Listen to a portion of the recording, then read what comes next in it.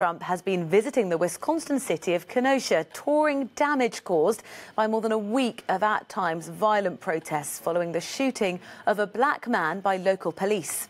City officials had asked Mr. Trump to stay away, fearing his presence could incite more unrest. But the president came and used his visit to label the protests domestic terror. Hermione G reports. Kenosha is just the latest American city to be roiled by racial tensions.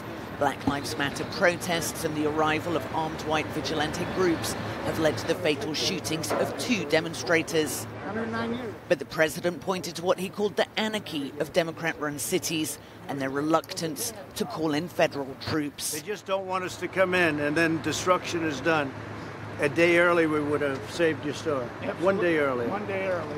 So the governors have to call, the mayors have to call. As soon as they call, the federal government will come in, it'll put it out. Supporters and protesters lined the streets as the president arrived, yelling at one another from opposite sides of the road. Mr. Trump said he was there to thank law enforcement despite the August 23rd police shooting of Jacob Blake, a black man who was shot 7 times in the back and left paralyzed.